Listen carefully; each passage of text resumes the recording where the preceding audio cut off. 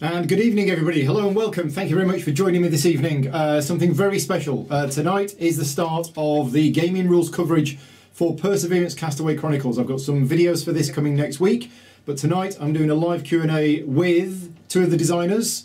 So we have Mr. Viktor Peter and Mr. Richard Amann. Good evenings. Hello, good evening, everyone. Thank you very much. No, thank you for joining me. So yeah, we're going to be doing a live Q&A tonight. I've got a few questions that I've thought of in advance, but otherwise I'm going to be looking to the chat for any other questions. So if you have any questions in the chat, hang fire for the moment, keep them in your mind, because otherwise I'm going to miss them. And we're going to start off with just a few of my own, and then we'll look at the chat. So, for those people who don't know, you are Mindclash Games. Not part of it, at least, yes. Yeah. Now, who else is in Mindclash Games? It's not just you two, is it? No, it's not just us. Currently, there are 8 people in the core team.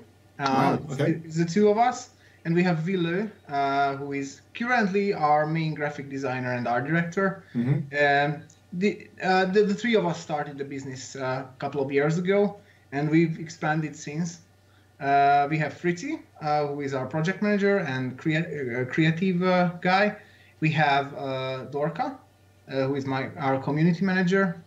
And we have Balázs, who is responsible for localizations and also for manufacturing.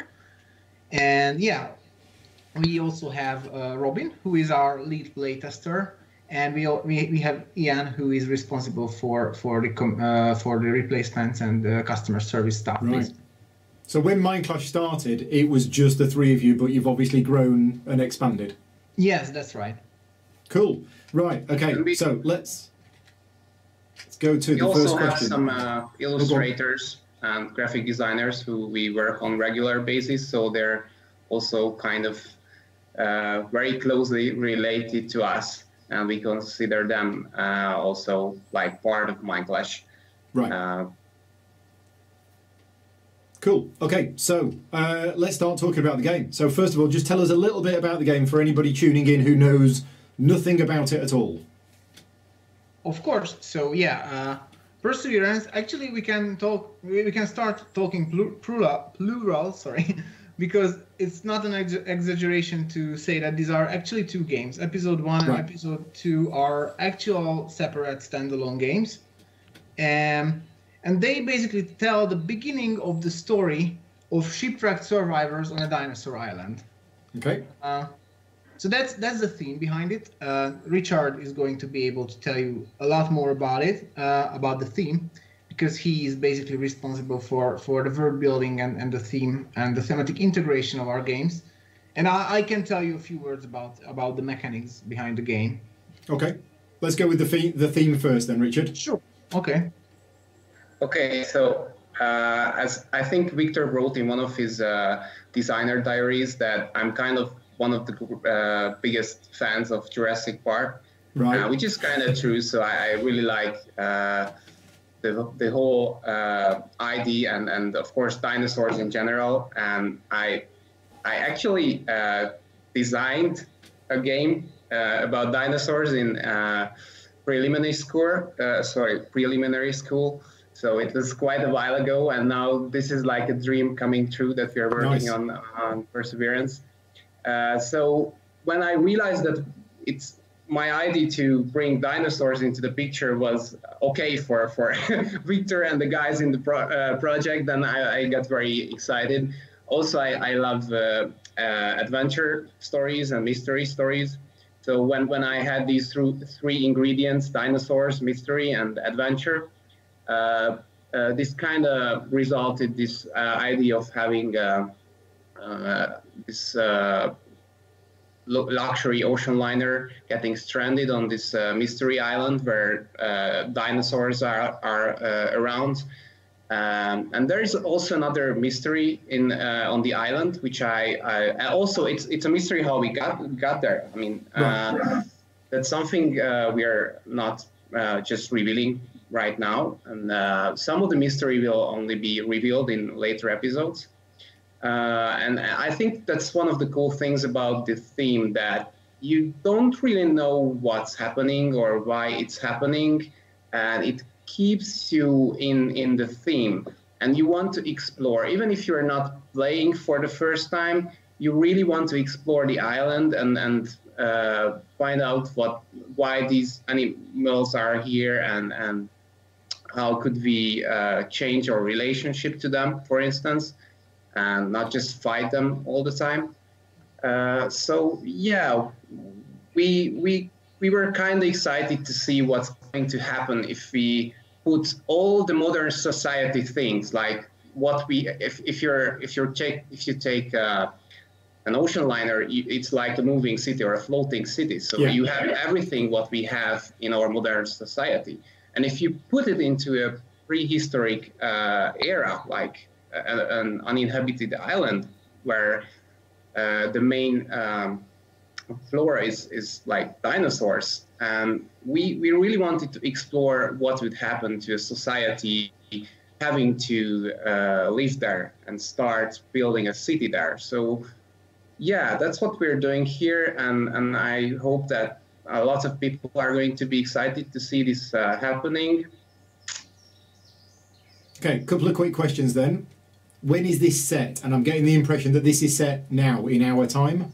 Absolutely, it's now. Right. Okay. It's the ship is launching tomorrow, and by the time we get to the Kickstarter launch, we are already on the island. So we have like a pre-campaign which is starting tomorrow. So if you want, you can follow us on the social media. So you can follow someone who's a passenger on the ship, what's happening to her and how she gets to this Dino Island. We are very excited to see where this leads us. Okay, so there's a luxury liner leaving to go on holiday tomorrow. Yeah, so essentially they are leaving for a standard Caribbean luxury cruise. Right. But they end up caught in a very violent and very mysterious storm that and they sort of end up in another dimension, right? So they actually got capsized on this island, unable to get home, unable to be found because the island essentially doesn't exist, at least not in our world. Yeah. So their only choice is to actually settle down there, do something about the dinosaurs, and basically start building a society there. So yeah. Okay. Cool. Because obviously, start point of the story. with it being my birthday tomorrow, going on a luxury Caribbean cruise is exactly the kind of thing that I was planning to do tomorrow. But maybe I won't now. Maybe I won't. Yeah. My second to join us on the trip. I might do. My second question for you, Richard. Did you watch the Lost TV series? Actually, I haven't. I only watched a couple of episodes. But of course, that was, I was more inspired by the reboot of the Tomb Raider franchise, the first episode. And also like the classic stories, The Lost World. And I don't mean the Jurassic Park one, but Sir Arthur Conan Doyle one. Yeah. Yeah. So all those stories were very inspiring to me as I grew up and also as an adult. So I'm so happy to be part of this project. Right. And, cool. So I said I'd leave the questions in the chat till later on, but there's actually a couple that have just come in which are relevant right now, because you've mentioned that there's going to be stories and mysteries that you will find out during the game. How is that going to affect replayability of the game after you've explored it and you've found those mysteries? Actually, when we talk about mysteries, we don't mean mysteries as in mysteries in an envelope hidden behind the insert or something like that. This is going to be an entirely non-legacy game, right? So all the episodes on their own, and also the campaign that ties them together, can basically be replayed over and over again. Right. But you do actually find out what's going on the island and how you ended up here by the end of the whole storyline. Right, but that's not going to affect the playing of the game, as you say. There's no boxes. That's there's right. No... And even the campaign itself, the story mode, so to say, that ties all these games together, can be replayed over and over again because the outcome is going to be different each time. Yeah. So. Okay. Excellent. Right. Yeah. Now. So when I talk about mystery, I meant like what you see now, and we are going to be revealing most of the plot, the plot points of the first two episodes, but we're not revealing what's going to happen in episode 3 and 4.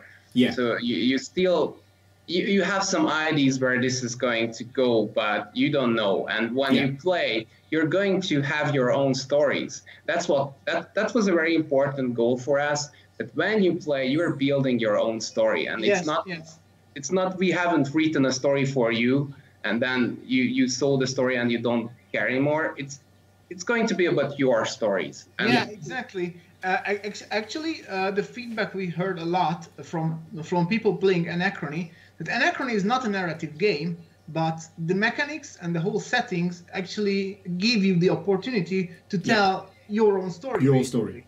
Yeah. And we actually wanted to take that notion a bit further here in Perseverance. So what essentially what our goal was is to tell stories with mechanisms and not with actual narrative cards and journals and whatnot. So that's what we are doing here. Cool. So Richard's touched on the theme of the game. Let's go to you, Viktor, and let's explain the core mechanisms within the game. Yeah, so the core mechanism of the game is dice placement, dice drafting, and dice placement. Okay. And the way each episode works is that this mechanism is with you for the whole saga. So you only need to learn it once. It does have a few evolutions over time, but this and a couple of other central mechanisms are basically existing in all of the episodes. And this is like what these episodes do is how you actually manage things within the city. So with dice placement, you are actually building settlements. You're converting the specialists of the ship to your cause. You are collecting resources. You are influencing the ship's senior officers. So there's a lot to do within the framework of this mechanism. Right. But then there is the island too on the other side. And since each game basically tells you a stage of these survivors' life on their journey to become an actual society here on this island, the way they interact with the island is different each time. So, for example, and this mechanically, this is what's different about each episode. But this is so unique in each episode that it warrants, it makes them a different game on their own. So they operate with the same core mechanisms, but the way you interact with the island is actually how it makes each game unique. So just an example, in the first episode, you just settled down, you crashed your ship, there is no way home, there is chaos, and there is dinosaurs attacking you, right? So what you have to do right away is basically secure the people who are fleeing the ship, quickly build some walls, quickly mount some defenses, and actually secure this upstart little settlement before the dinos are actually trampling you or you. And once that's successful in episode 1, you built a wall, you solidified your defenses, you settled down, you have sort of like a hierarchy, and you are actually already over some internal power struggles, basically. That's when episode 2 starts. So episode 2 is, I think, Richard, it's about a year or two after episode 1, right? Or something like that in time. And then you already have your city, it's protected, it's not flourishing, but it's functioning. And you realize that you need to expand and you need to discover the jungle surrounding you. So the way you build and develop your city continues to work using these dice drafting mechanisms, but the dino defense, the way you interacted with the dinosaurs in episode 1, it's gone. And now you are actually facing a map, the early map of the island, your immediate surroundings, which you can discover and also build outposts on the tiles that you just discovered. So it depicts the early expansion of the city. Okay. So very, very simple question that's coming on the chat is, how many players does this game take? And is it a cooperative game or a competitive game? It's not a cooperative game. So basically you are playing, it's a 1 to 4 player game. So we are going to have a solo mode for every episode. Yeah. And basically you are playing one of the 4 sort of wannabe leaders or upstart leaders of this society, and you have your rivals, right? So the victory points that you are collecting in this game are essentially followers. They are called followers. So you're basically striving to be more popular, and you can achieve that by by sort of swaying people from the ship to your cause and gathering support that way, like through political machinations, or you can actually defend them from the attacking dinosaurs and gain support that way. So there's basically this duality in every episode. Right. There's always multiple ways to gain followers. Okay, and question in that actually came before that question, which is, how is the solo play experience going to differ then from multiplayer? What's the objective of the solo experience? So the solo experience was developed by David and John Albertson. They are partners in crime when it comes to developing solo modes. I haven't worked on that personally, but I do know that the solo opponents are essentially representing the dissenters in the society, right. And you basically have to actually perform better than the dissenters do. Right. And okay. Cool. Okay. Next question is from me, and that was about the title of the game. Why Perseverance, and what does that translate to in the game? So first, when we were first exploring how we could call this huge baby of ours, I was looking for a name that could be the name of the ship. So what you have these cargo ships that have these kind of names like Endurance or something like that. Actually, that was the name of the ship in the Tomb Raider saga, in the final one. So I was looking for a similar word, but then I realized it's not a cargo ship. It's a luxury ocean liner. So it's not going to be the name of the ship, but still we have a connection with the name of the ship, even today, which is still an Easter egg I don't want to just spoil right now. So that's how we ended up with Perseverance, and we always strive for a one-word title. Yeah. So that was one goal we wanted to achieve. And also the subtitle has something to do with the episodic concept. So right now we have the chronicles in the game, which are even smaller parts of gameplays. Maybe Viktor has a better way to say it than just the episodes. So essentially, chronicles are the games you play during the story mode. Yeah. Okay. So I think you get the Castaway part. Yes. So. Yeah, I got that bit. Yeah. Okay. Now, the design of this game is not just you two, is it? Is it 5 people that's been involved in it? Yes, that's true. That's true. Right. Let's go through them then and talk about their contributions to the process. Sure. So I'm sure. I asked how we pronounce the names of the guys. So maybe I should tell it because I forgot to share it with Viktor.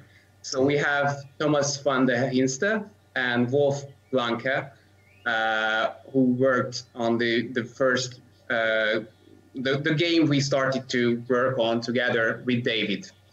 And now I pass the word back to Viktor. Yes, so essentially when we say that this is a group effort, we really mean that this is a group effort, because it all started with David Wolf's and Thomas's prototype that was presented to us, well, basically years ago. Right. So they are essentially almost 4 years ago. Yeah. They are responsible for the whole dice drafting, dice placement core system that we still have in the games today with a few alterations. But we are the ones who eventually came up with the episodic, with first the theme and then with the episodic concept. And the reason to that was that because the game that we had eventually with the new theme was actually episode 3. Okay. And episode 3 at that time, and even today, was a really, really, really complex and sprawling game that's sort of like the middle of a story. Right. And we, at that time, and we still do want to work on the accessibility of our games, basically. And we felt that that game could use some improvements to its accessibility. But then we also felt that thematically it's like the middle of the story. So we came up with this crazy idea that, okay, we should make prequel game to it. That sort of builds it up mechanically, helps ease you into the rules, and also basically sets the stage for the theme that's already developed in episode 3. And we realized that, okay, that's cool, but why not make 2 games? So yeah, and so that's how the episodic concept was born. It was initially called Generations, by the way, because we thought that each game would essentially describe the story of one generation of the passengers of the ship. But we had some problems with the timing there, so we settled with episodes, because that's also a word that's describing much better what's going on.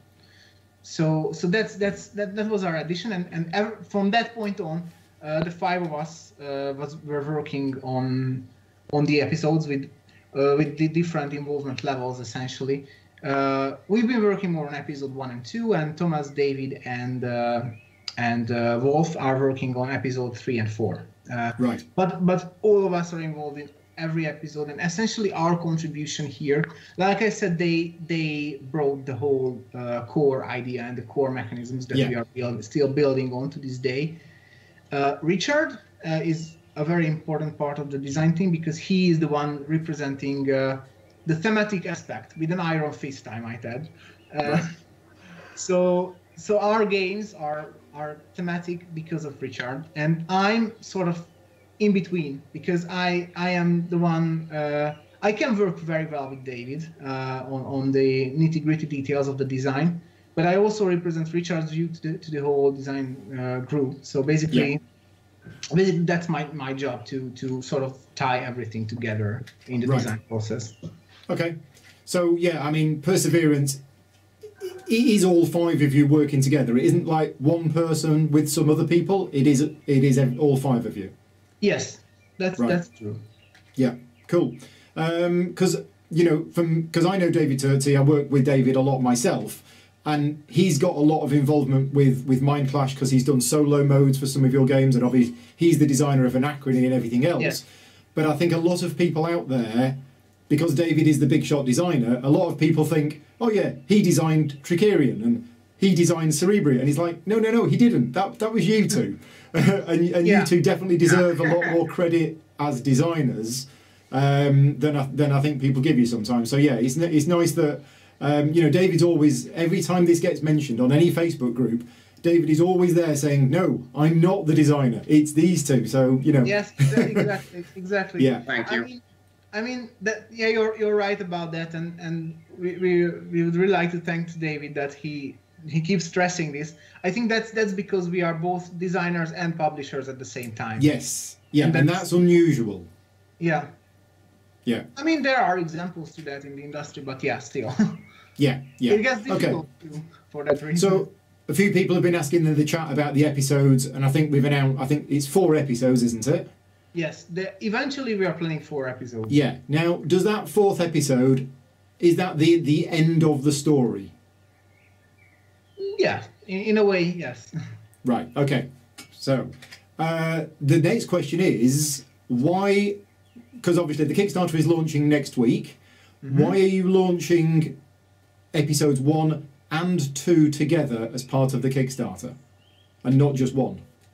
Yeah, well, okay, you want me to answer that, Richard, or do you want to answer that? Well, I have a quick answer for that. Because if we were to start with just episode 1, people wouldn't really understand what we're doing here. So we figured if we wanted to show you the episodic concept, then we at least need 2 episodes. Right. But to do all 4 episodes, even the first 2 were such a huge effort on our end that we are just, I mean, maybe one day we'll be big enough to do 4 episodes in advance without the support of Kickstarter backers. But right now it's the case that we are at the, and actually it's not just that, it's all about 4 episodes together would be, maybe it would be too much to process, to afford, basically, because these are just like huge games. So it's like, maybe you don't want to buy 4 games the first time. for together. It's maybe it's better if you just buy the first 2 episodes together, and because they are together, we can make it more affordable as well. Yes. So, yes. Yeah, there's definitely this practical aspect to it as well that Richard mentioned, that even though the episodes do have unique mechanisms, they have a lot of component overlap, most notably the 33 custom dice, which you use in every episode. So if we were to make episode 1 and episode 2 into completely different, completely separate game, then we would have to duplicate the dice. Yeah. And that would mean that we would not be able, like this, I think both for our backers, this is the most rational thing to do when it comes to making an affordable but also exciting and luxurious product in a way. Okay. So when is episode 3 and 4 going to be out? Is it next year or the year after? It still depends on a lot of things. So okay. I think it's too early to commit to anything on that front. We are working on it as we speak, basically. Like we are. It's an ongoing thing right now. And we would really like to launch the Kickstarter quite shortly after episode 1 and 2 are delivered. Right. Okay, cool. Now, there was a question in the chat from earlier on that I missed. Let's just go back to this luxury cruise liner that's leaving tomorrow. Yes. Is there a magician on that ship? Absolutely. How could there not be a magician? Yeah. Exactly. Right, okay, so another question in from me. Despite having very different themes, all Mindclash games, when you look at it, you know that it's a game from Mindclash Games. It's got a certain look, it's got a certain feel, it's got a certain depth and a certain complexity. So, is it fair to say that if you like the other games from you, then you're going to like this one as well? Absolutely. That's what we work for. So we try to keep our brand as consistent in that way as possible. And basically episode 1, I think it's a little bit below the complexity of the base Anachrony, I think. Okay. And episode 2, I think it's comparable to maybe Anachrony and an expansion, something like that. Okay. And then episode 3 is going to take it up a notch? Yeah. Yeah. We're still not going crazy with the complexity, but yeah, episode 3 is going to be a meaty one. Yeah, because that's some of the questions that I've actually been asked today is where does this game fit with regards to your other games in terms of complexity? So you've answered that one. Is that episode 1 of Perseverance is actually going to be, not as complex as some of your other ones. So yeah. Yeah, but we didn't want to make it into a gateway game or a tutorial game or anything like that. And this is exactly why episode 1 was a huge effort to make. I mean, really, we started working on it like, okay, we know episode 3, that's what we are going towards. We have a core mechanism. What could be difficult? Nothing. It's gonna be a piece of cake. Well, it really wasn't, because because we have to find the right balance between accessibility and depth, all the while knowing that we are building up to a higher complexity later. So yeah, it was quite a challenge. Okay, now I've got one more question from me, and then I'm going to go over to the chat. And that was, in April of this year, the whole Mindclash team were planning a visit to the UK. You were going to stay here at my house, and we were going to work on Perseverance for a few days together, and we were going to do some videos. Now that was in April, and we're now July. Obviously that didn't happen because the world went crazy. How has the COVID-19 situation affected the development of this game, apart from you weren't able to come and see me?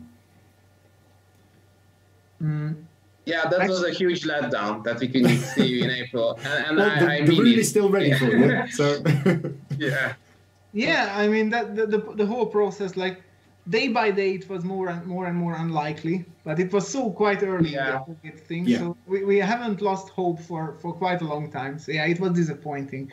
But anyway, in our workflow, home office had been a thing before that. So we're working from home alone. It wasn't a big issue. If anything, we've been working more in these Right. past months than when we were just having office hours. But also, obviously, playtesting went a lot slower because we had to use online platforms. Online platforms are slower by definition. The saving grace is that you don't have to make the setup and tear down efforts. Yes. But still, the play is quite a bit like it's at least 50% more time to test on Tabletopia. Yeah. And even though I think we managed to work quite efficiently from home, this is part of the reason why the campaign was eventually postponed, because originally we wanted to launch it in May, and now we have to launch it in July. But seeing the campaigns launching in April and May, in retrospect, I really don't mind. Okay. Yeah. Okay. Cool. Right. So that is all of the questions I think that I had for you. I'm just checking the chat to see if there's any others in there. There was a couple of comments earlier on from somebody who's a massive fan of yours from France and said that there isn't enough exposure for your games in France. So I don't know how you can work on that. Well, I think this campaign will sort of provide a solution to that. Okay, right. There we go. Right, okay, well, let's now have a switch over to the components, because I've got in front of me the box. If we just turn this on, if this is going to work. Yes, there we go. Right, okay, so let's just move this out of the way. I've got a Ziploc bag there as well. So this is a prototype of Perseverance Chronicles. It says episode 1 and 2 on the box, but I believe this is just episode 1. Is that right, what I've got here? Yeah, right, absolutely. Okay. So this is episode 1. Now, obviously, bearing in mind this is a prototype, so what you see here is not the finished product, but this is the kind of stuff that you're going to get in episode 1. So let's get the main board out first, and let's have a look at that. There we go.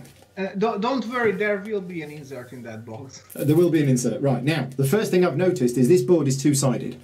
Is that for the number of players? Yeah, that's right. Okay, so 2 to 3 players on this side, 4 players on the other side. Right, okay, so double-sided board. So this is the beach, and this is the luxury, this is the cruise ship here, which doesn't look in a good state. And just very briefly go over what we see on the board. Sure. So if you remember me talking about the die placement mechanism that stays sort of the same in all episodes, and the way you interact with the island, which is different in every episode, that you can see it very clearly because there is a horizontal split between the two. So the bottom half is actually the city. Okay. It's not going to stay the same, but mechanically it is, or at least very, very similar in all episodes. But the top half, the way you interact with the island, is going to change. So in episode 1, on the bottom half, you are placing your dice, you are taking actions. Each spot has spaces without icons where you can place any die, and spaces that restricts icons and there you can only place that icon. So these dice essentially represent specialists on the ship that excel in one task and not so much in the other. Right. Okay. And then on the top half, there are actually the so-called defense areas. If you check it out, if you look at the horizontal split, there are also 4 districts basically in the city, and each district has their own separate defense area essentially. Right. So this is where the dinos will sort of gather. These are we call them dino sightings because whenever you place a die, you are essentially making noises.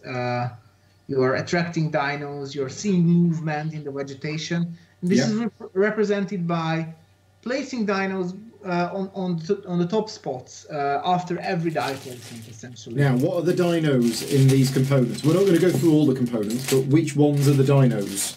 Not those. I think the dinos are still in the box, or at least I really hope so. Oh yeah, we got a big pack of dinos here. Yeah. Okay, right. So we got these. Okay, so here we go. Lots and lots of dinos. Yes, dinos.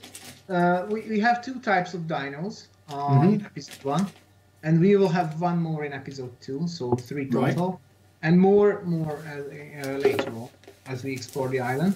Okay. For now, there are the so-called tramplers, which are these lumbering beasts who essentially, true to their name, they basically trample your settlements if you cannot defend them. Right. And there are the raptors, which are vicious beasts that can actually kill your soldiers that you are fighting with, and also basically harm your settlements or the people in there rather if you let them in. Right. So what happens here is that you have the dinos gathering, and in front of them there are wall slots, so you can build wall segments. And then behind that there are the soldier slots, where you can place light soldiers and heavy soldiers. This, like an easy reference is tower defense. If there was a gun to my head and I had to call this mechanism somehow, I would call it tower defense, but it's not exactly that, because you actually can combine your forces with other players. You can help them. You can build walls together. You can defend with your soldiers together, but eventually you are going to get rewards individually, and you are still going to be competing for followers individually. So this is sort of like a semi-co-op aspect, but you are not always inclined to defend because you might not just care about that particular district all the time. Okay. So the favorite part mechanically, for me at least, in this game is the motivations behind whether you want to defend or not. And if you do, where you want to defend and how. Okay. So there's this whole motivation system behind that, and I think it's really neatly done. That was the most challenging thing about the design of episode 1. We worked a lot on that to have the right amount of, the right balance for that. And I think we kind of nailed it at this point. But it wasn't easy. For sure. Yeah, so what happens there is that when the dino slots are filled, the attack is actually triggered. So you have to check if your walls work. You have to check if your traps work, because you can also place traps on the dino slots that are still empty. Right. And if there are still dinos remaining, then you have to fight those dinos with your soldiers on the spot. Right. And if there are still dinos remaining, then the tramplers are going to destroy the settlements in the actual community areas on the lower spawn bit here. Yeah. And if you let raptors in, then they are going to cost you followers for your settlements. So one removes your settlements, and the other removes basically followers for each settlement. And followers are victory points, so you really want to avoid that. Yeah.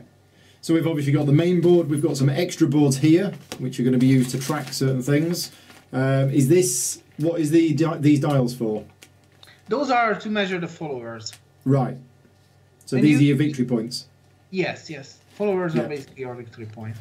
Cool. Right. So yeah, lots of stuff in here, and this is episode 1. So we've obviously got player bags with stuff in. Now, obviously, you sent me this a couple of weeks ago, but then this week. Oh, this box arrived.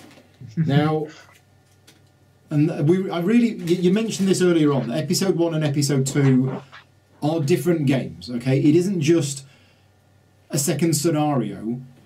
This box, what's in here, is just as much stuff as is in episode 1. It is a completely separate game with a whole load of extra stuff.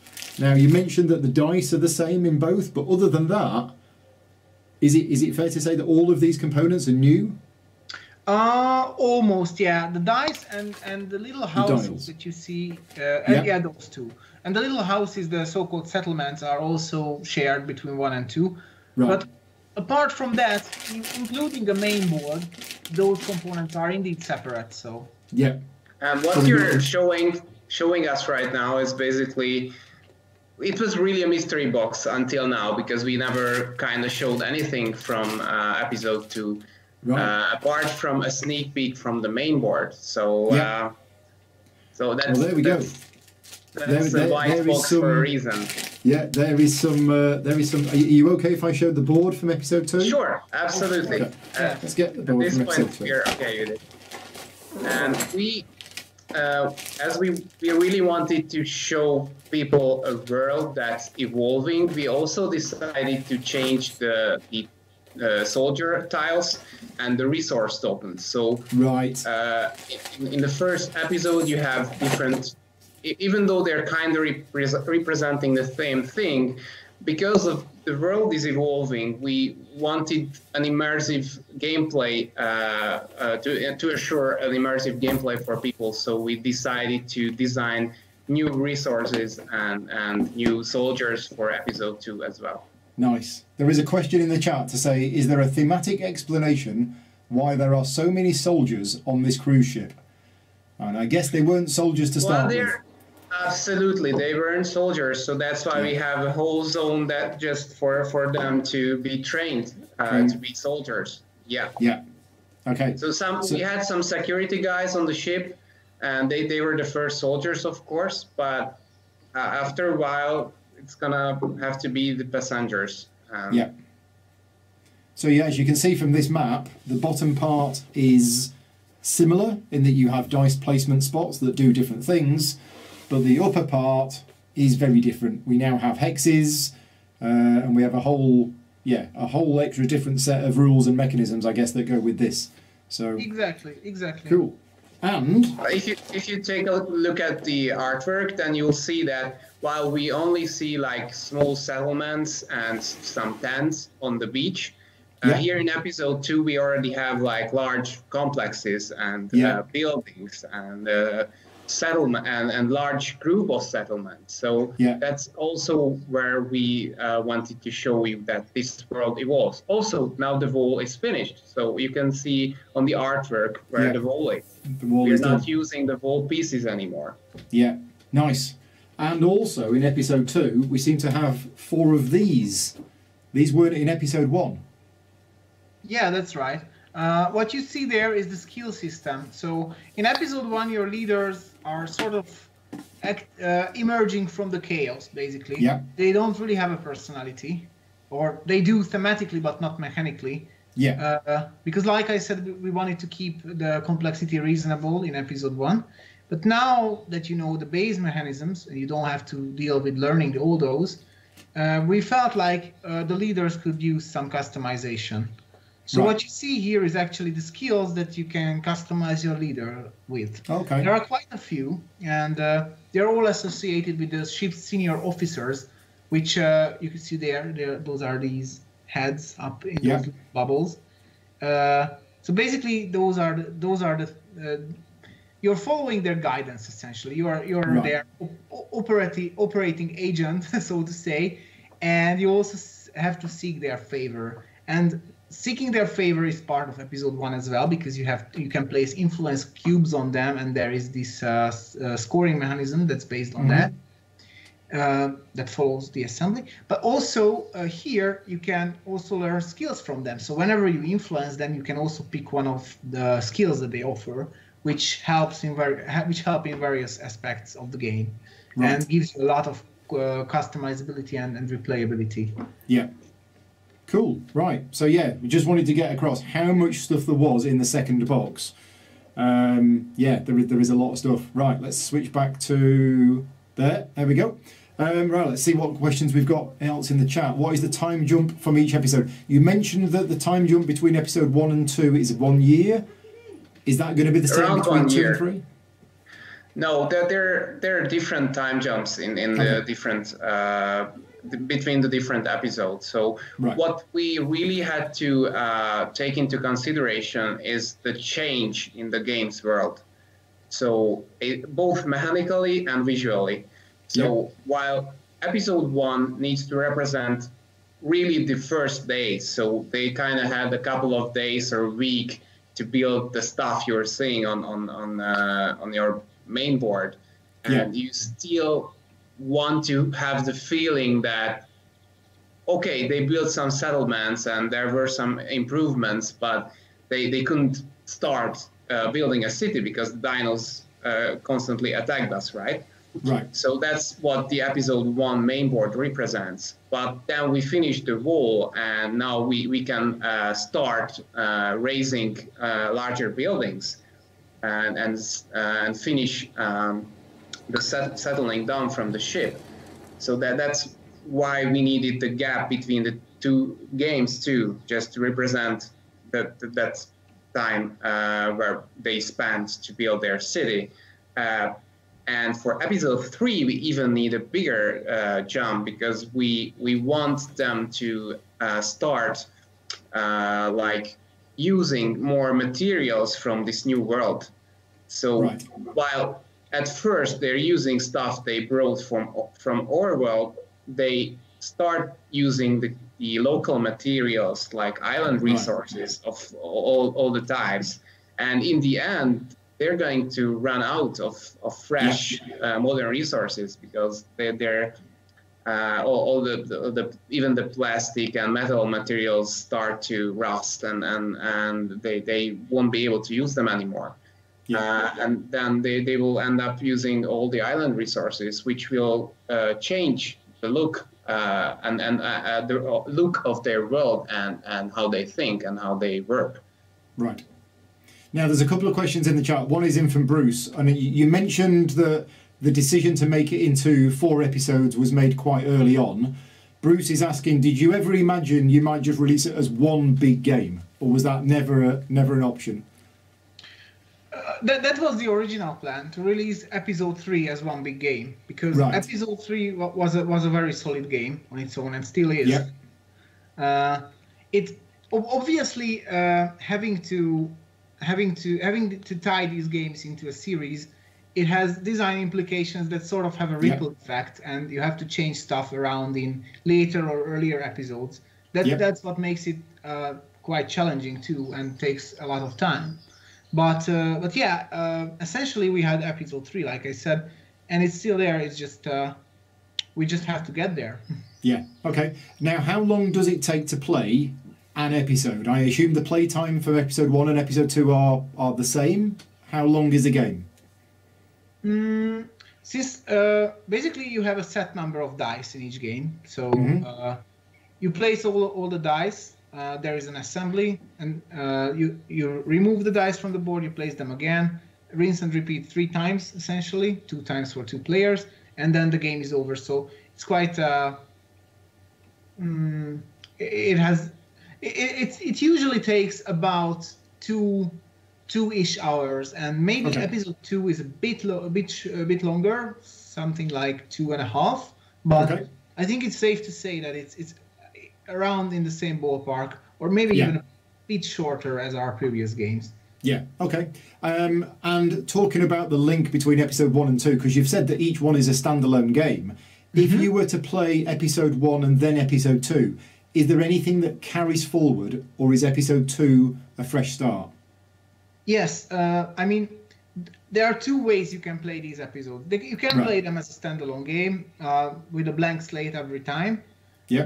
There's a standalone rule set for that, but you can also play them in the so-called story mode.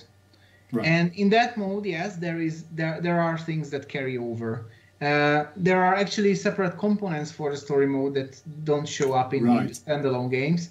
Okay. You are basically competing for titles each time, and the titles that you earned in the previous game are with you in the next one. But you are also competing for a next set of titles. So you may be governor this game because you won the previous one. Governor goes to the one who wins a game, basically. Yeah. And you can claim the next title. For example, you can claim Hunter if that's that's the strategy you're pursuing in your given game. And these titles give you goals, and goals can earn you campaign points. Right. And campaign points can unlock you bonuses that you can carry over for the whole story mode. Okay. Yeah, this was a question from Raphael, is what things stay from episode to episode. Now, my question is, from a game development point of view, having experienced other campaign-style games, how have you addressed the fact that one player might just do really well in episode 1, and then suddenly you go into episode 2 and you're like, oh, we're starting episode 2, and Viktor's already doing really well. How do you address that in what potentially is quite a long campaign? Since the game has, these are Euro games, right? They have they're fairly tight economy, not super tight, but fairly tight. So we had to be really careful with the starting stuff that we give players. So you don't actually carry over what you earned, like what you had last game or anything like that. You can unlock some starting bonuses with these campaign bonuses that I mentioned earlier. Yeah. But we've been really careful to have catch-up mechanisms involved, and also you not actually winning a game might mean that you lost that game, but you're still doing well in the campaign mode, because the two things are not always supporting each other. They usually do, but there are ways to circumvent that. Yeah. Sometimes you have to figure out if the campaign is more important to you or to win this game. You might not be able to win it. So you have to decide, you want to push for winning this game, or maybe compete in the campaign mode better, because and those are very exciting moments if you play the campaign. And as we already mentioned before, you're not transitioning from episode 1 to episode 2 right away. So you get to play one episode multiple times. So it's not like, my game didn't work really well for the first time, I really want to give it another shot. You have the opportunity to do that, while the game still evolves from one to the other. So it's really more like 4 episods in the first box. But we just call them Chronicles. And of course, the episodes are the bigger. So it's a very important point that what Richard raises, is that in the story mode, you're actually playing each episode twice. So you're playing episode 1 once, and then you're playing it again with some very minor changes. And then you move over to episode 2, which you also play twice. So the campaign mode consists of 4 2.5 hour games. And like I said, it's replayable. So once you're done with it, you can just start over. Okay, so that's interesting. So you don't just play each episode once. In the story mode, you actually play episode 1 twice. Exactly, yes. Right, okay, cool. Question in from Michael. He says, do you personally enjoy fantasy and dinosaurs? Now, you might have missed the start of the conversation, Michael, but yeah, Richard was telling us that Jurassic Park is one of his favourite films. So obviously you have a love for dinosaurs. Victor, what about you and dinosaurs? I'm more of a sci-fi guy myself. Okay. But I like dinosaurs as well. Yeah, okay. I like them. And I like the fact, and I also like the fact that we're not using these standard dinosaurs. We are not having T-Rexes and Stegosaurus. Yeah. We sort of made our own dinosaurs. That's not plausible, but clearly they are dinosaurs, but you can't identify them with the actual dinosaurs that existed. Yeah, right, okay. Question in from Simon about the 2-player experience. Now, I know you've probably play tested the game at all different player counts. How does the 2-player experience feel? How does it differ from the 4-player experience? It works really well. There are since there is majority scoring in the game, that's one of the core mechanisms as well. Because I mentioned the assembly earlier very briefly. That's when the die pool runs out, and so the core mechanism is actually the combination of dice placement and area majority.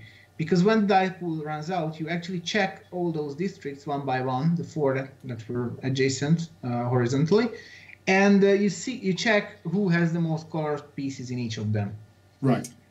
And this is a really interesting mechanism, but we had to make some minor rule tweaks for it to work well in 2-player games. But it does really work well at this point.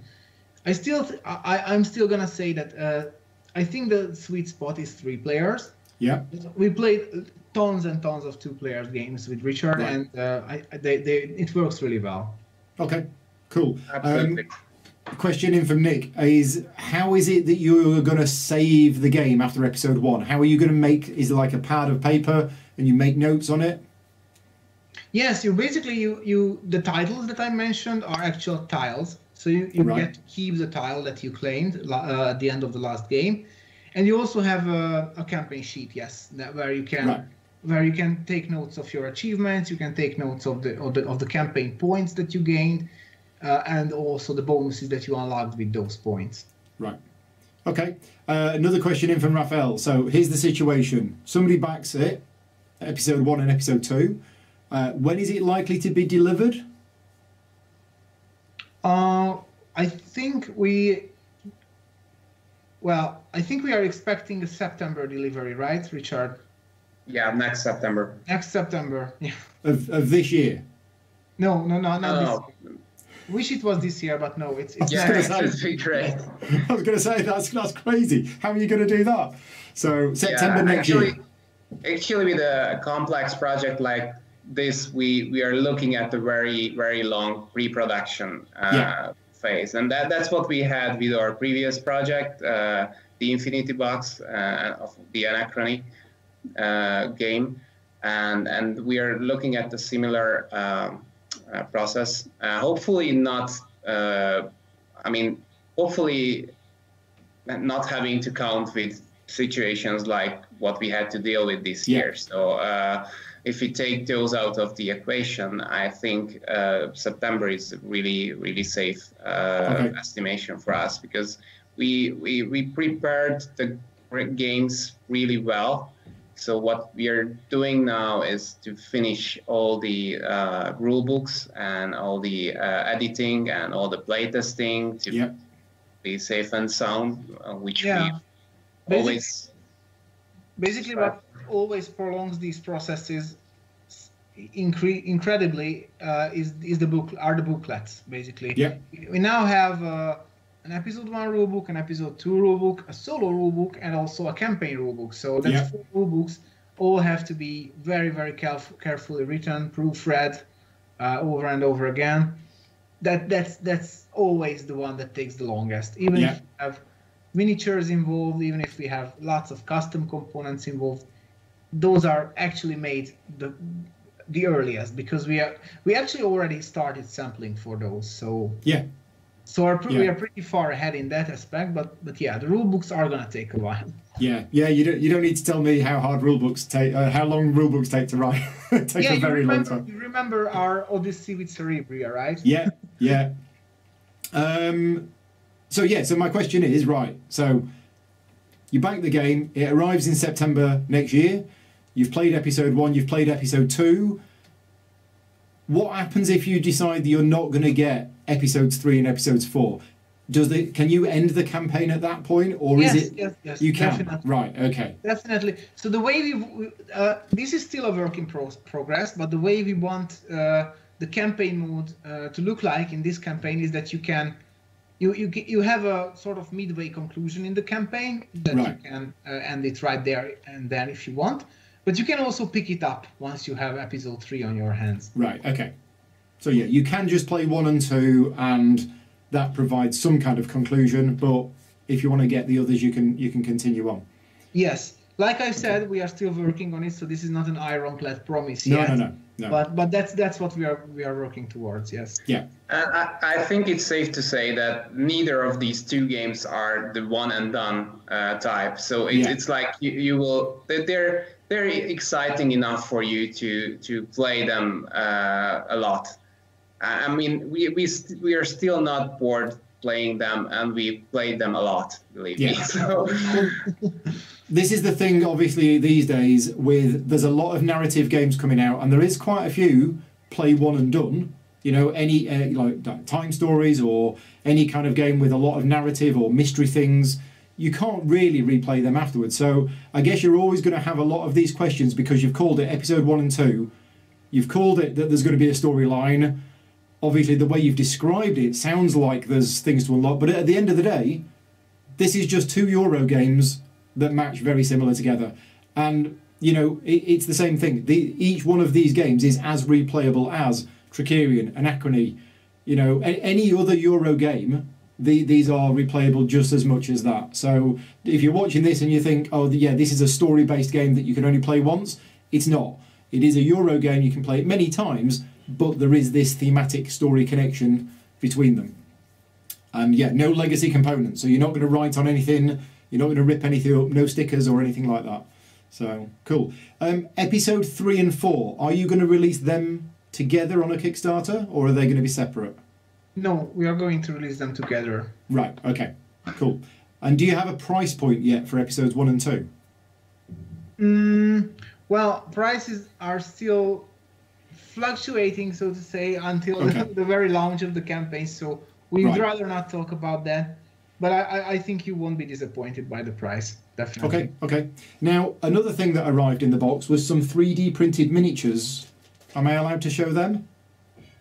Of course you can. Right, okay. Well, let's put this back on, and let's put this box here.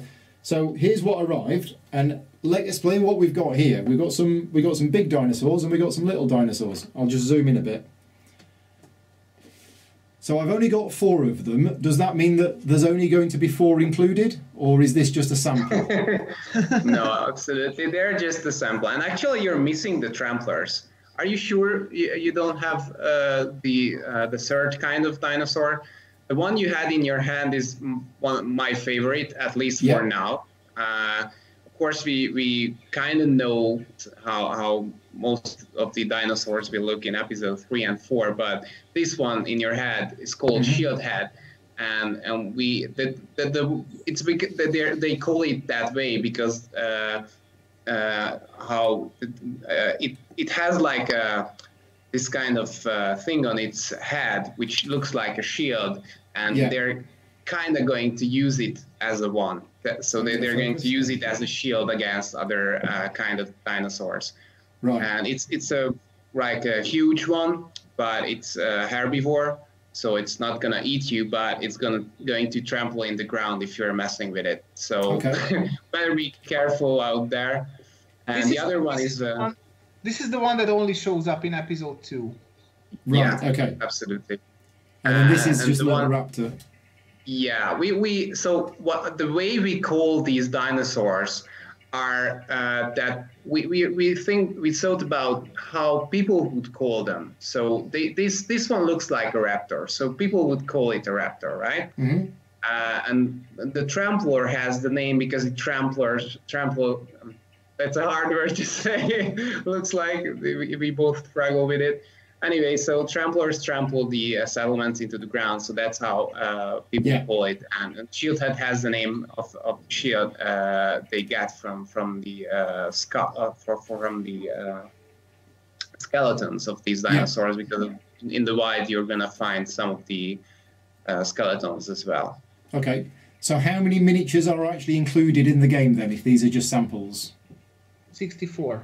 Oh wow, okay. And is that an add-on extra, or is that part of the game? That's 64 dinosaur miniatures, right, Richard? It's 64. Yes, and it's going to be part of the deluxe edition, and it's available as an add-on if you're interested in the standard edition with miniatures. But mostly it's for people who want to have like an extra set so they can paint them. Yes, yeah. And also included in this little pack that you sent me is a pyramid. Yeah, it's more like a temple or an ancient temple. Okay. And that's part of the mystery I've been talking about. So okay, we'll hide that then. For the first no, it's fine. It's fine to show. It's not like a secret or something. Right. So so the first mystery is how we got to the island, which is something you're not really going to know for a while. But this temple has the first hint about that. Okay. That's all I can say for now. Okay. And again, we've got these. Are these going to be in the different player colours then? No, not all of them actually. The red ones are the watchtowers. These kind of resources weren't printed with high quality materials, so they can be player colored. Right. But the dino miniatures were, so they look very close to how they're going to look in the end. But the player colored pieces are not as high quality as you see. But the rest are going to be player colored, yes. Right. Okay, cool. So that's just a bit of a sample of... Okay, Viktor, do you want to say anything about why they're player colored or? So what you see there are the green one on the bottom is, I think it's a wall, right? It is, yeah. Actually, it has to, it's so walls are essentially salvaged, they are built of salvaged ship materials. That's the aesthetic we wanted to capture here. So that's what you're building in episode 1 against the dinosaurs, and then the rest of the stuff down there. The hexagonal tent, it's a camp. That's where you are going to launch your adventures from in episode 2. And the square one, they are also tents or sort of like that. We call them settlements, and that's what you are building within the city to sort of increase the capacity and help settle the people down. And they're player colored because the fact that you're building them also bestows you some support in the upcoming assembly and helps you gain that area's majority when the assembly happens. Okay, cool. Some people in the chat are saying that they saw the miniatures on BGG and they look great, but they also saw some cardboard mini people. Are those the leaders? I think that was the soldiers that we saw earlier on. Yes. You saw quite a bunch of soldiers, I think. Those are cardboard materials, and because there's so many of them, they will be cardboard materials in both editions. Yeah. But then there are also the leaders, and your leader piece is something that you can move around in the game. You can place it on the main board. You can even place it to defend against the dinos, and it's a pretty powerful piece in that aspect as well. And those will be available both as cardboard standees and as miniatures with color-based snaps. Yes. So that's the one thing that you haven't shown there, because I don't think the prototype includes them. Nope. But I don't have them. There will be the miniature variations of the variants of the leaders as well. Yeah. Okay. Couple of other questions about the campaign just before we wrap things up. If you are currently in the middle of a campaign yourself and then you want to play a separate game with some other friends, can you stop the campaign, play a game, and then continue later? Absolutely. You just ignore the campaign sheet and set up the game as it's described in the rules, and you are good to go. Right. And what happens if you're playing a 4-player campaign and then one player can't make it, but the rest of you want to carry on playing? Can you switch from 4 players to 3 players in the middle of a campaign? Currently not, but like I said, the campaign is still a work in progress. So this is something we might have to address at some point. Yeah. Okay. I think that is everything, and I think I've managed to catch up with most of the questions in the chat. So if anybody has any questions for us, you have about 2 minutes to get the questions in. This is where we get a flood of new questions, and we're here for another half an hour. I'm not allowed to actually go downstairs at the moment anyway, because Vicky's downstairs making my birthday cake for tomorrow. So I've got to... Before we wrap up, we definitely wanted to say happy birthday. Thank you. Absolutely. Congratulations. Congratulations on making 27 years old. Yes. Maybe not. Yeah, I was considering saying out loud how old you are, but then I realized maybe it's not appropriate. Anyway, 27 I think enough people know about it that it's kind of... I think I'm more scared about it than everybody else is. Bruce is saying, how challenging was it to integrate mechanisms into the theme of the game? So let's just go back. I think the theme of this game came first, didn't it? Well, not really. So we had the first game, the guys, Thomas, David and Wolf presented to us. Yeah. So we had a lot of things we needed to take into consideration when we designed the theme. So first off, it had to be like a society building game. Right. And even the first version of the game had some kind of adventure in it. Right. We didn't have dinosaurs though, so when they came into the picture, a lot had to change.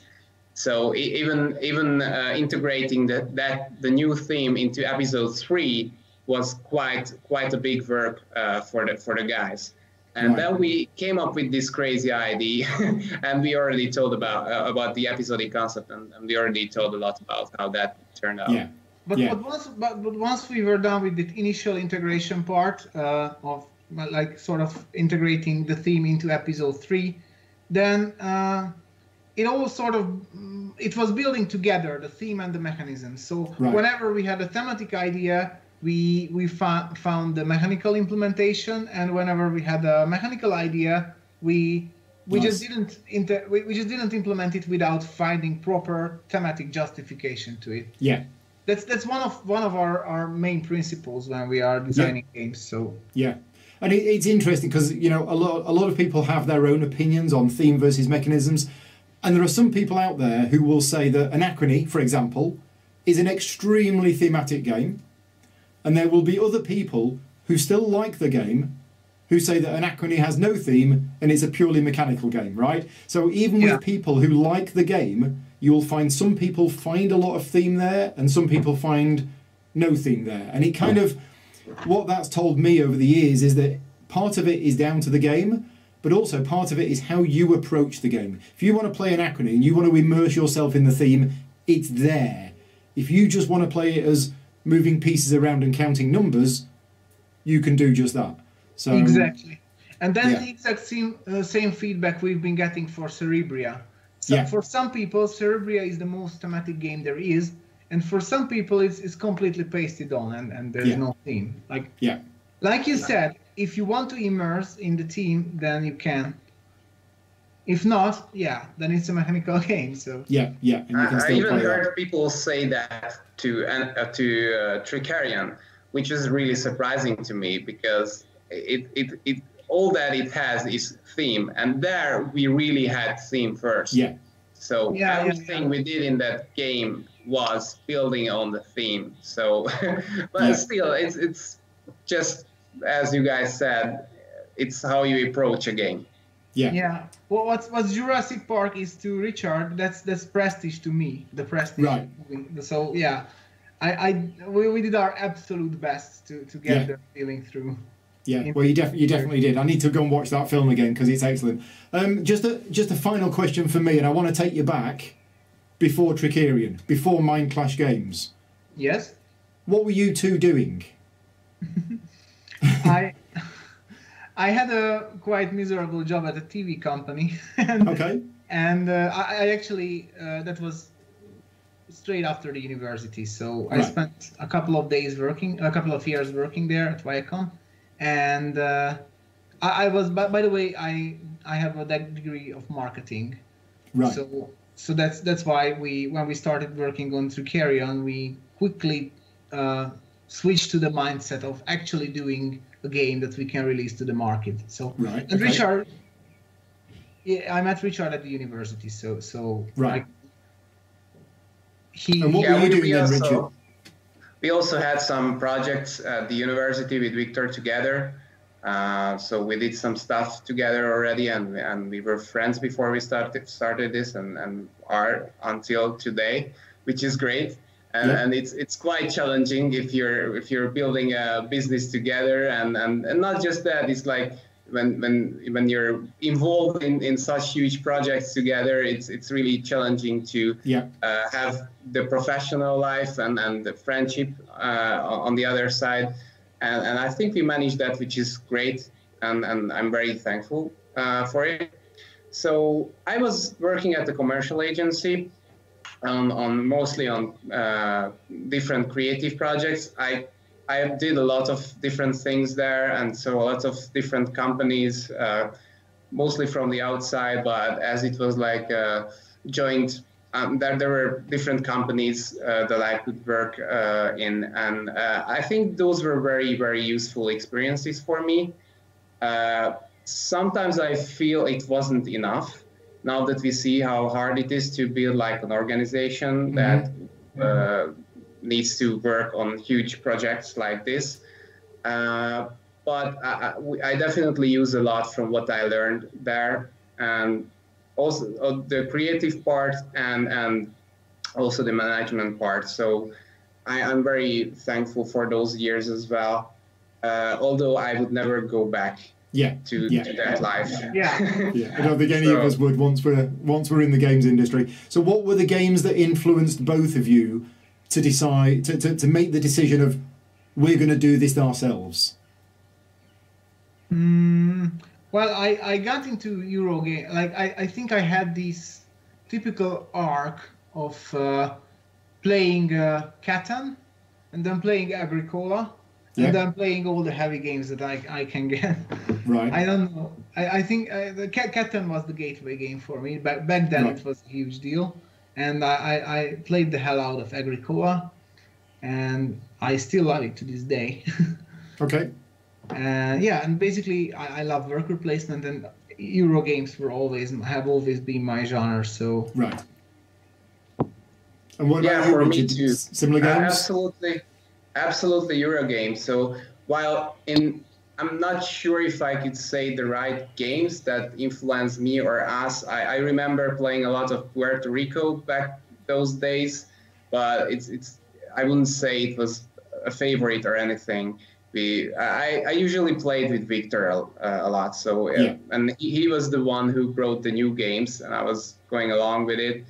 And on my end, at first, it was mostly about the creativity and what I could that I could build something, and games were always very close to me. As I mentioned, even as a youngster, I was drawn to designing my own games. So but I kind of lost that for a while, and at the university we started playing these. I remember playing Cuba. I love that game. I love it until today. So I still love Euro games mostly, and I started to enjoy some of the Emery style games, but well, most of them are really not for me. Right. Even though I really enjoy thematic implementation and theme, I also enjoy great mechanics and interesting decisions and all that. So well, thematic Euros, that gets a tick in my book. Okay, so that's the former Mindclash Games. Now, you mentioned earlier on that Perseverance has been being worked on for 4 years. On and off, yes. So that must mean that you're working on games now for the next couple of years. Yes, we do. Are you able to tell us anything about what's in the future beyond this, or not? Well, we have one game we've been working on for quite a while, parallel with Perseverance, and it's not Transhumanity. Oh right, okay. I'm not. We are not ready to reveal that just yet, but it's coming. Okay. And also at the same time, we haven't completely abandoned Transhumanity. We just had to put it on a bit of a back burner when we decided that Perseverance will indeed be an episodic game. Yeah. But that's still in the pipeline. We really don't know when, but we will eventually release it. It's just we don't want to rush it. We normally don't want to rush games and compromise their quality. Essentially, that has been part of our philosophy since the very beginning, and it's still part of it. Yeah. No, I mean, I have this experience with working with other publishers, and I know they're working on games 3 or 4 years before they come out, but they don't say anything until about a year before. And to the outside public, they go, "Oh, they've just announced a new game. That was quick. They must have done that quickly." And it's like, no. They've been working on this, for 4 years in the background before anybody even knew anything about it. So yeah, the design of some games. I mean, some people don't get me wrong. Some people get lucky. Some people come up with the idea for a game. I'm thinking a lightish game, and we'll get it done. We'll get it tested, and it'll be produced. And they might be able to do that within, a year and a half. But the type of games you do, the heavier, more complex games, they take a lot of work. So it's tough. It's especially because every part of the process takes longer than with a less complex game. The design, the artwork, the proofing, the rule writing, play testing, developing, everything takes longer, and so the whole process is exponentially longer. We tried very hard to cut back on these lead times, because who doesn't want to publish more games? Well, in shorter time frame, but but we found out that as long as we are doing these games in the quality we would like to do them, we just can't. We have to be there. We have to give it time to mature to be on the level we want them to. Yeah. Right, final question in from Bruce then. How long did Tricarion take to go from initial concept to when it was actually on Kickstarter? Was that 4 years? Almost, actually. Yeah, but it was very different, because when we started developing or designing the game, we were like amateurs. It was the first game, so we needed to learn how to design a game, and we did that by designing crappy games. So it was like, so we had to start from scratch a lot of time. So we had the theme and we could use some of the ideas, but mostly what we did in the first 2 years didn't really work out well. And there was one point when we realized, okay, if we really want to do this, then we just have to do this full time.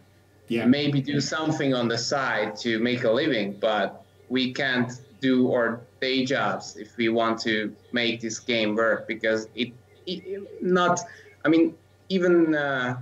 I think Tricarion was like a huge design effort. It's not a small game, so it didn't have like miniatures and stuff, but still it wasn't an easy design, and we had to grow to this task. And I think it took like 3 years from scratch to go to Kickstarter, but we had like a year full time to prepare for that Kickstarter. And even after it, we took our time to finish all the files and make production. And that was a much simpler production, with a shorter pre-production for sure. Yeah, I mean the quality showed in that, because the Tricarion Kickstarter, it looked amazing. It was the first ever Kickstarter that I personally backed myself. So, oh really? I didn't. First Tricarion? Wow. First ever. I mean, I don't generally back a lot of games on Kickstarter. Obviously, now working in the industry, slightly different. But I remember when I think it was Philip from CGE that told me about it, and I looked at the Kickstarter and I was like, wow. The layout, the graphics, the artwork, these are new people. This is a new publisher. Wow, this just looks really impressive. So thank you for taking that time to make the game look as good as it did, because for somebody like me who's very fussy, I don't just see, oh, it's a theme or it's got lots of miniatures. I'm looking at the gameplay, I'm looking at the detail, I'm looking at the amount of efforts that's gone into the graphic design and the iconography. That's what I'm looking at. And that you definitely got my attention there. And then 4 years later, here we are now. So, yeah, thank you very much. Yeah, we needed Wheeler to be able to do that for sure, because she jumped into this project with the same enthusiasm we did. And it's great to still have her with us. Yeah. Well, after all these years, the three of us are still in this together, and I think that's still what's driving the whole thing. Yeah, basically. Yeah. No, keep doing what you do. It's all good. And thank you very much for your time today. Thank you so much. Thank you. We had a blast. Thank you very much. Yeah, cool. Right. So the next time we're going to speak, your birthday. I will. Yes, I'll be taking mostly a day off tomorrow. Now we're going to be speaking again next week. Let's just remind everybody what's happening next week. This is happening on Wednesday of next week, and on Thursday. On Wednesday, we're playing episode 1. Now, who's playing that with me, or have we not quite decided yet? Isn't that Thursday and Friday? I'm not. It might be Thursday and Friday. I need to double check. I need to double check as well. Yeah, but anyway, 2 days next week, either Wednesday and Thursday or Thursday and Friday. We can't quite remember which, but first of all, we're playing through episode 1, and then we're going to be playing through episode 2. So that's going to come into my channel next week. We're going to be doing a playthrough of episode 1 one night, and then the next night we're going to be playing through episode 2. Now, are we going to carry on from episode 1 to episode 2 in story mode, or are we just playing separate games?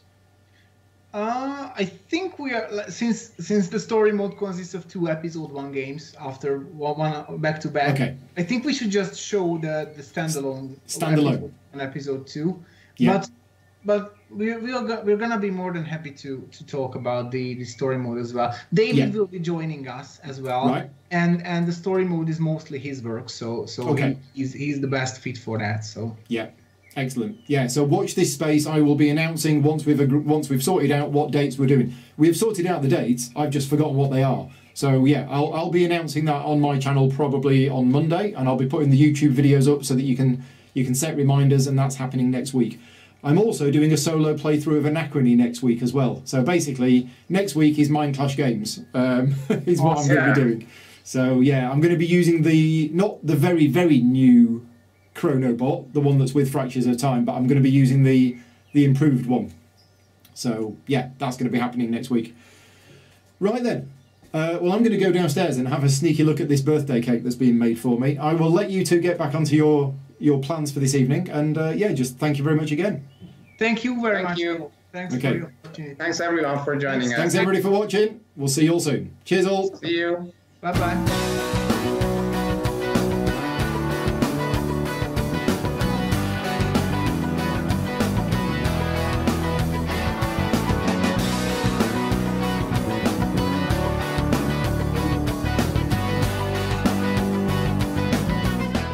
Gaming Rules is proudly sponsored by Game Toppers, upgrading your gaming experience. Visit GameToppersLLC.com.